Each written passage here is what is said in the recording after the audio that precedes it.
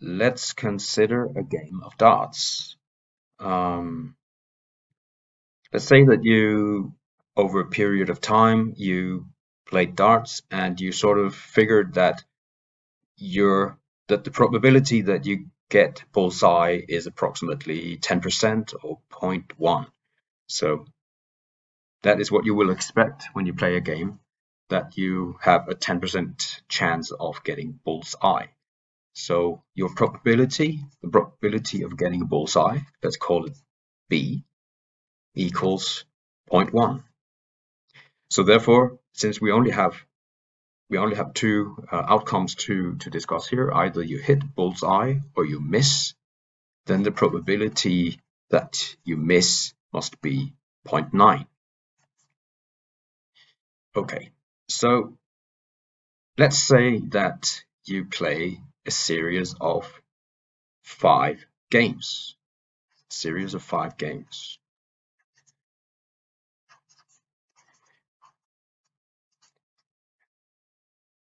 And you would like to find the probability that you get exactly 2 bullseye in that series of 5 games. So probability that you get 2 bullseye in 5 games.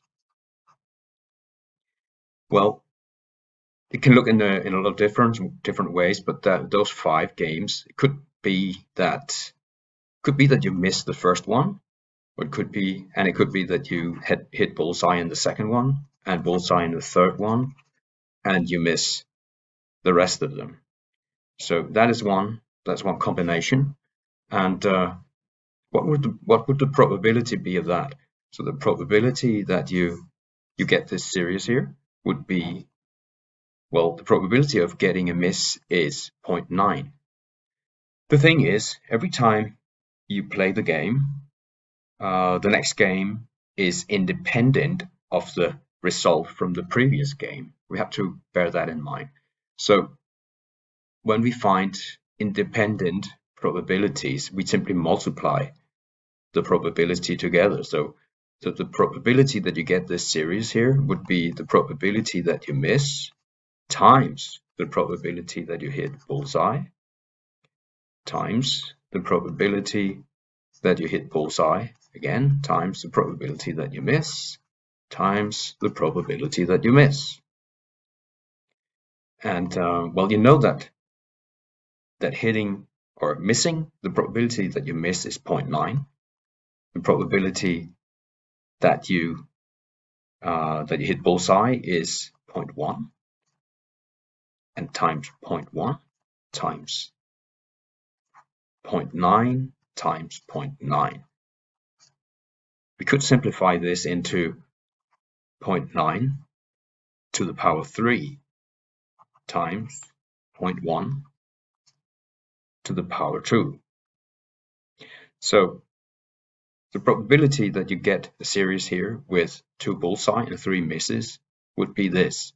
If we type this into a calculator, which you can verify, you get 0.00729. Okay, but the thing is, this here was just one combination of games. What if you hit bullseye in the first game and missed the next 3 and hit bullseye in the last one? Well, so we have to have a tool to keep track of all the ways that this can go. So what you could do is you could make yourself a tree diagram where you have bullseye and misses here.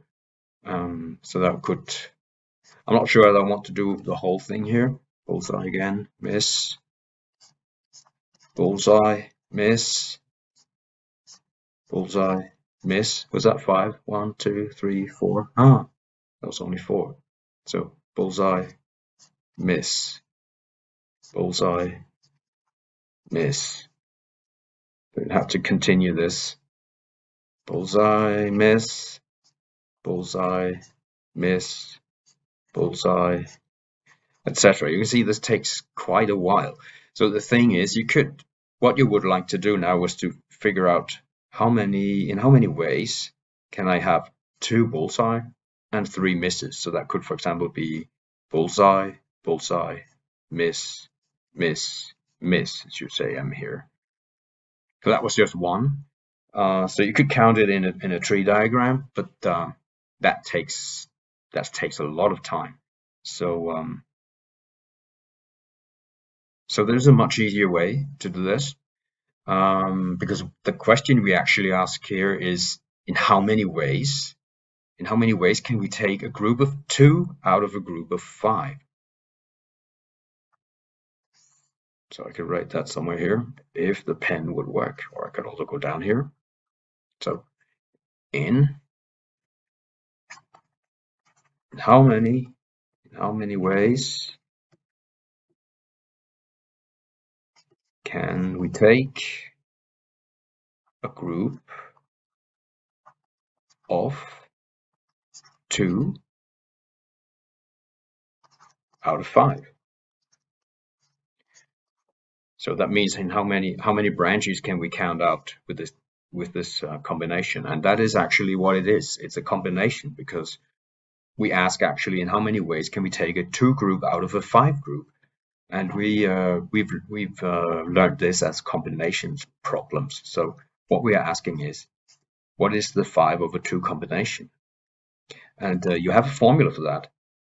The formula for the general formula would be n over r equals n factorial divided by r factorial times n minus r factorial. It's in the formula booklet if you need it. So in this case, it would be 5 factorial divided by 2 factorial times 5 minus 2 factorial. Obviously, there's an easier way to calculate this than using the formula, but if you were to use the formula, this would be the way to go. You can also find it in the Pascal triangle, if you were told how to use that one, or you can use your calculator. Using the calculator is probably the easiest. So what we do is, well, I found it here, but I'll show you.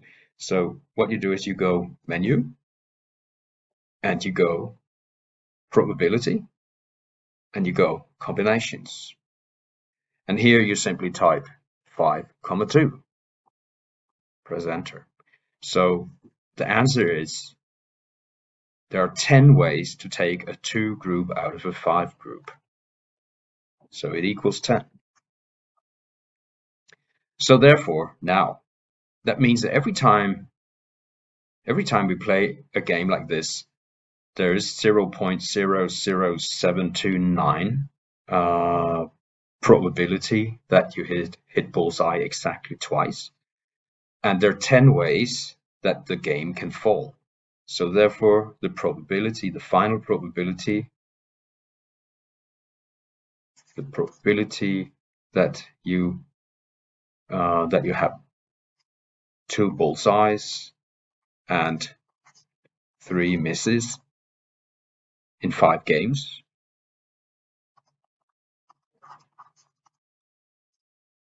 equals 10 times 0.00729, and that is 0.0729.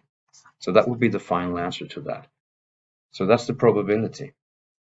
What we did was, if we talk in general terms, what we did was, if we say that we have n experiments or n trials, if you like, that is the 5 up here, the 5 trials, and we are asking for a number of successes. In this case, let's say our successes, that was 2 successes in our experiment here. Then we can say that the probability that we get exactly our successes would be the combination n over r, that's an r, times the probability of success, and the probability of success was called P, success probability,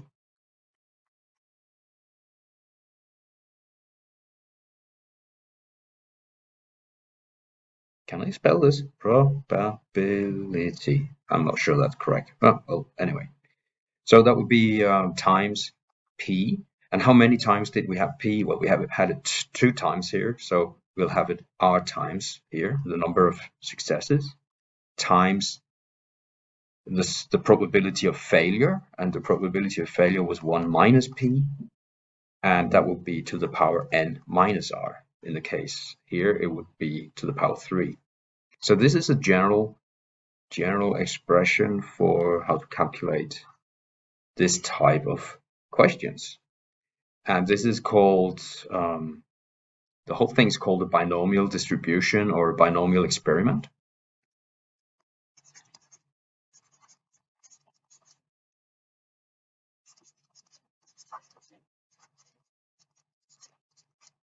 Just for the sake of the calculator, there is an even easier way to find it.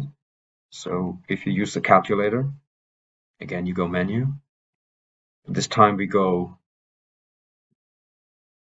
distributions, and here in the distributions we should choose the binomial PDF,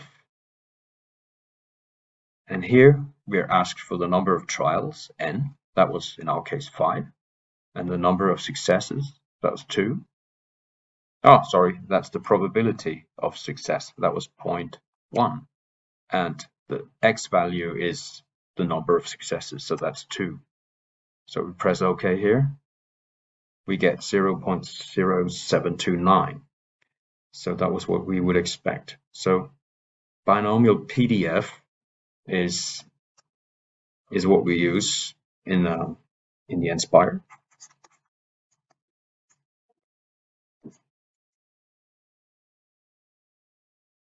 PDF.